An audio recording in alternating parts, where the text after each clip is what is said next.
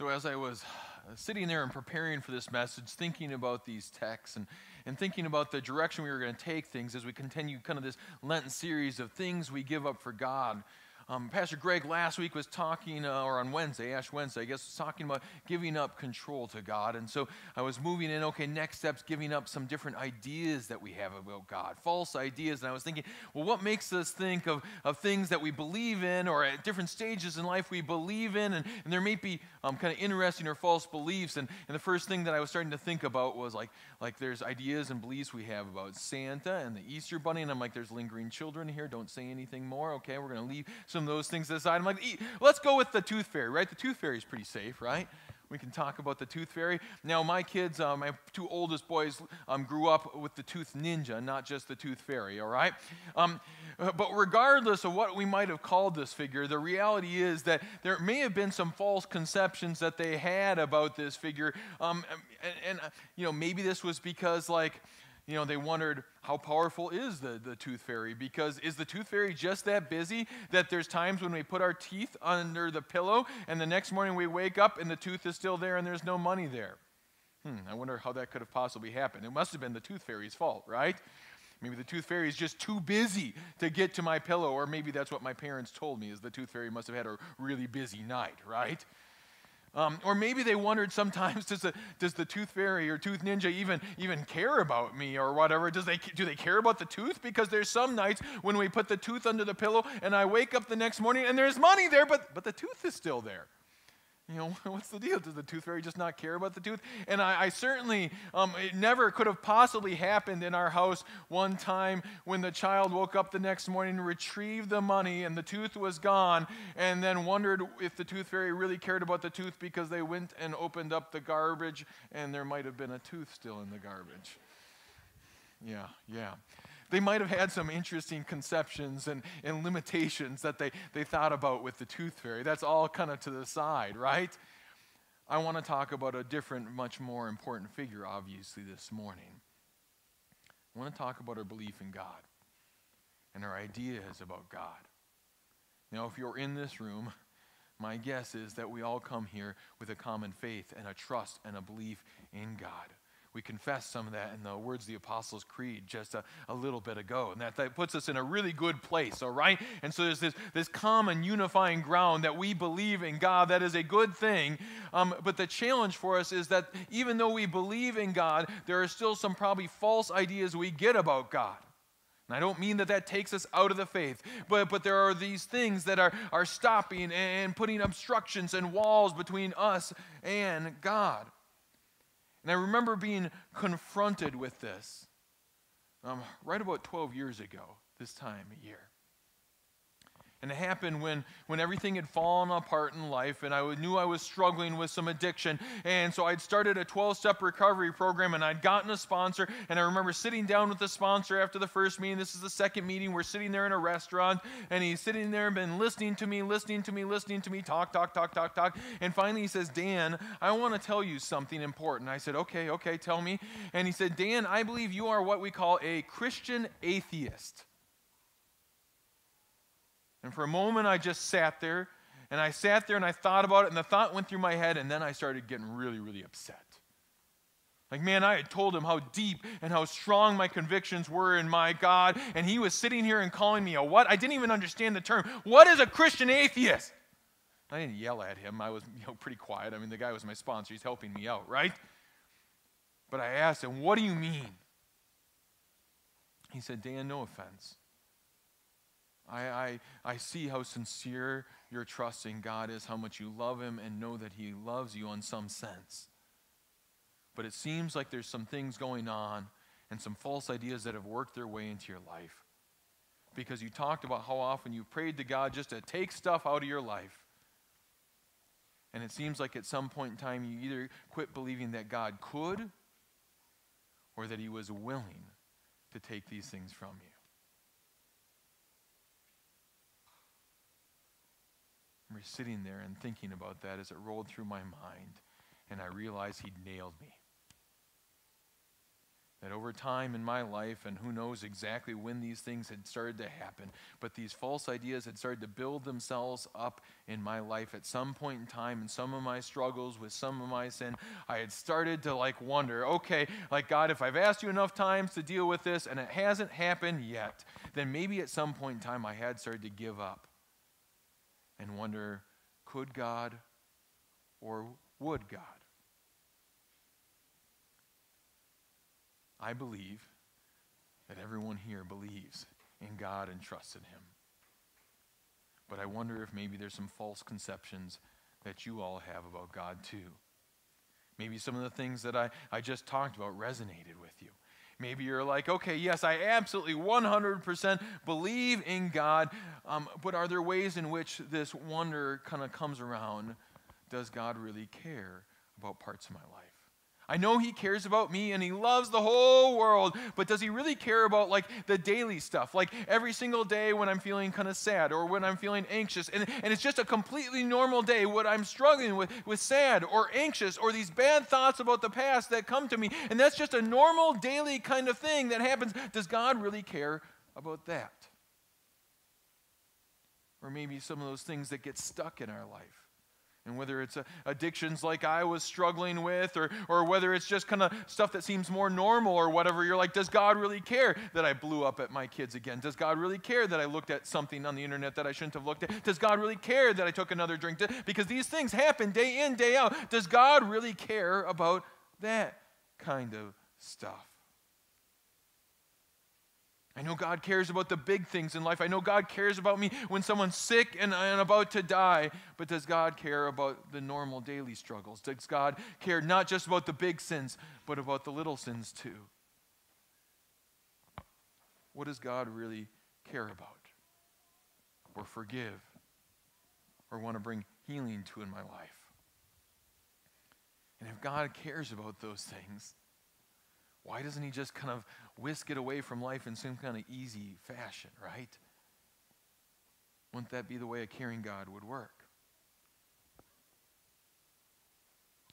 Well, when we have these kinds of things that have built up in our heads, we need to sit there and go back to God and listen to what God tells us about himself. And so I want us to listen to Psalm 103 and some sections from it again here. For God knows our frame. He remembers that we are dust. As for man, his days are like grass.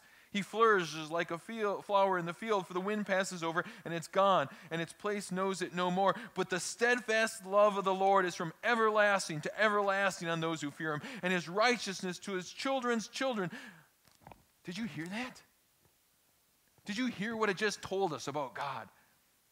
It says that God gets us. He knows that we're what? Dust.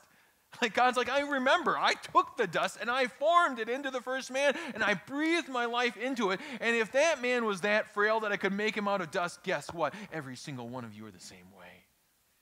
He gets us. He knows how frail we are. He knows all the pains and the problems, and he knows the little junk that gets stuck in our life every single day, as well as the big chunk that might have been stuck in us for a long period of time. He knows how fragile and how broken we are. He knows the things that have been done to us, as well as the things that we have done. And how does he react to those things? Is he like, well, I'll check in on you when the big stuff comes? No. He not only knows about it, he cares about it in a way that he applies his what? The word here is steadfast love. And that's this beautiful, big Hebrew word, chesed. I'm sure I've mentioned it before, or maybe you've heard it mentioned before. It's the love of God that says, I have put a covenant on you, and it's my love coming to you unconditionally to tell you how much I care for you. And when am I going to apply that? Did you hear? From everlasting to what? Everlasting. From the very earliest moments of your life, when you were still inside your mother's womb, until you leave this life. And if it's from everlasting to everlasting, it means everything in what? Between. Every single one of those moments when we might have been wondering, does God really care? He says, yes.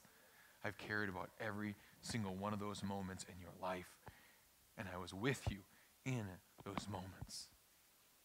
He said something else really kind of beautiful earlier in the psalm.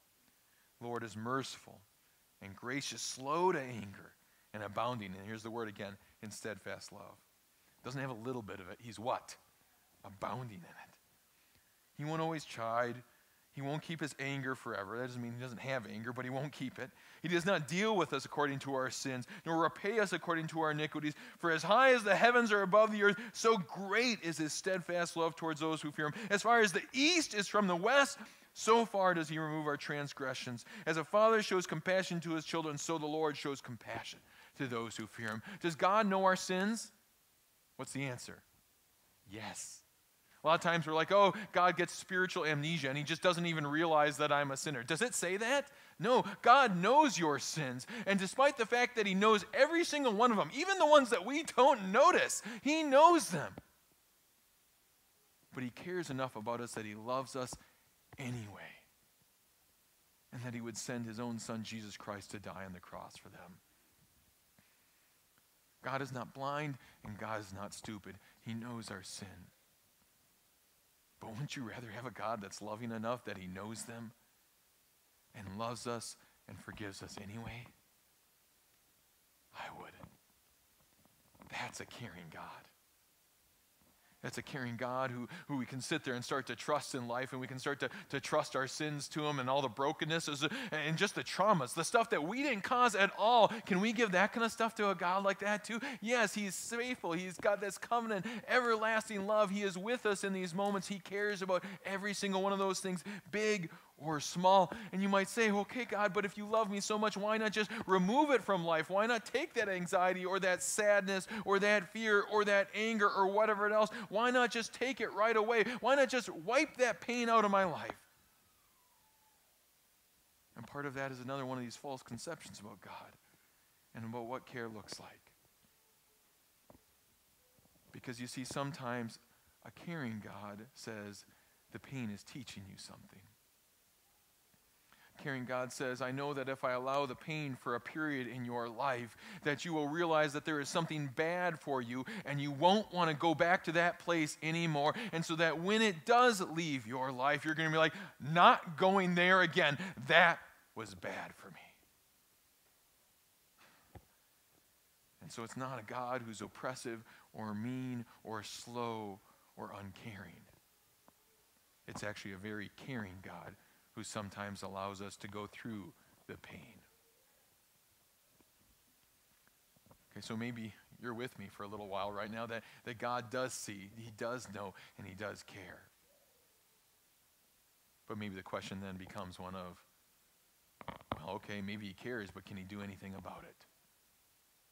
Okay, because, if God really loves us, okay, and he really cares and he knows these things going on in my life, why doesn't he just kind of take them out in a miraculous, beautiful, powerful way? Why not do it quickly at least, all right? So, okay, maybe I got to deal with some pain, but couldn't he at least do this in a faster fashion, right?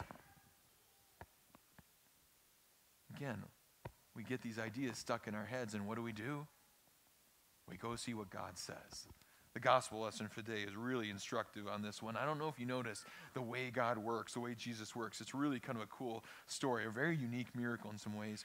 Someone from the crowd answered him, Teacher, I brought my son to you, and a spirit has seized him that makes him mute. And when it seizes him, it throws him down, and he foams, and he grinds his teeth, and becomes rigid. And I asked your disciples, and they couldn't cast it out. And Jesus answered to them, what? O faithless generation, how long am I to be with you? How long am I to bear with you? Bring him to me.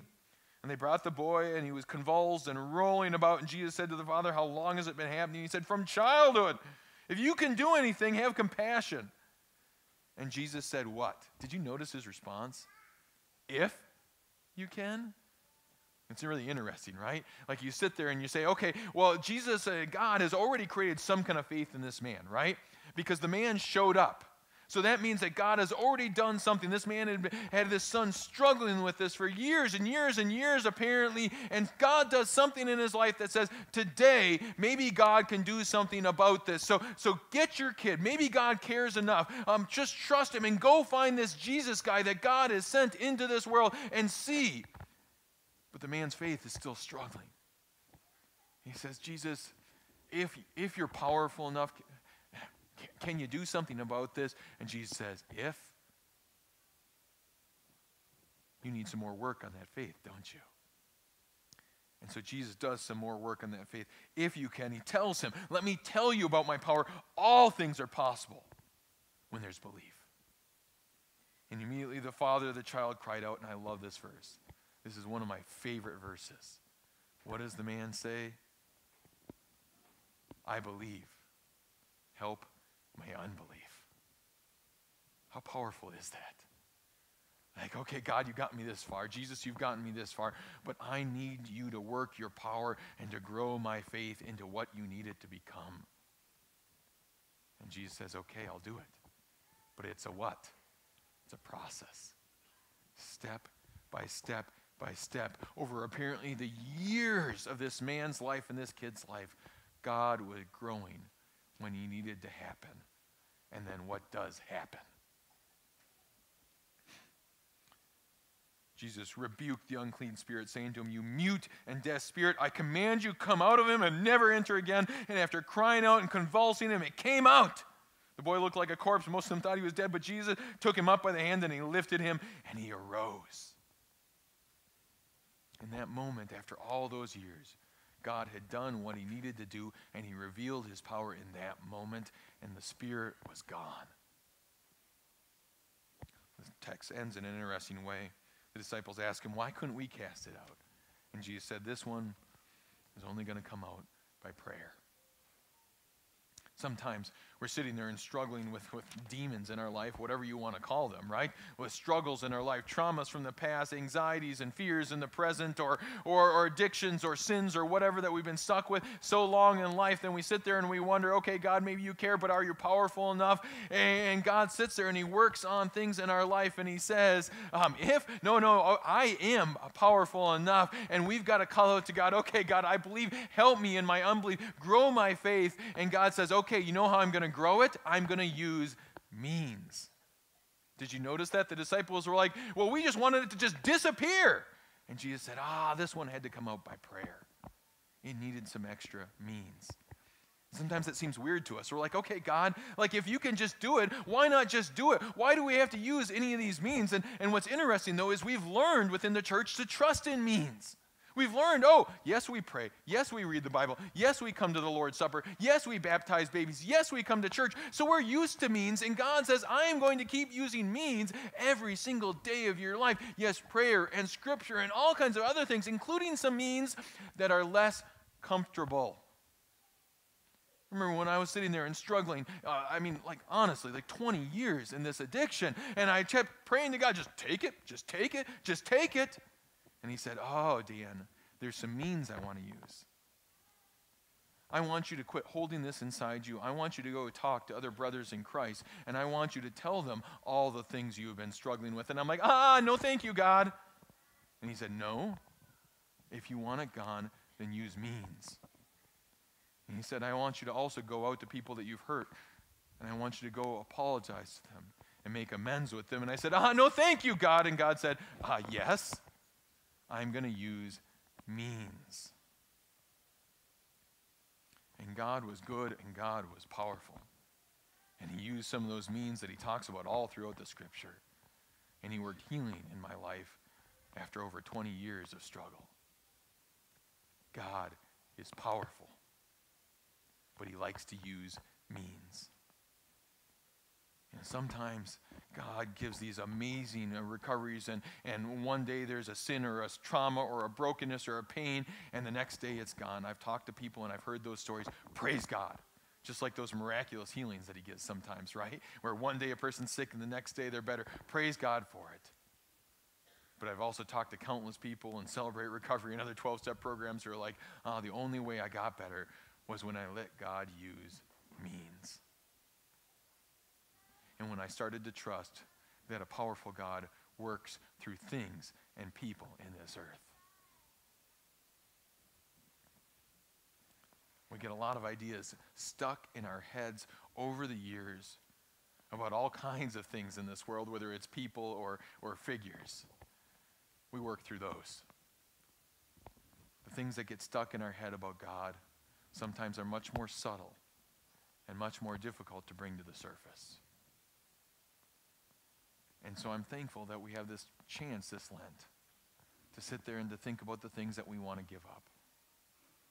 Like I said, on Wednesday, Pastor Greg confronted us with one of the hardest beliefs, which is everything goes better when I'm in control. And he confronted us with that and said, oh, God wants you to give up control.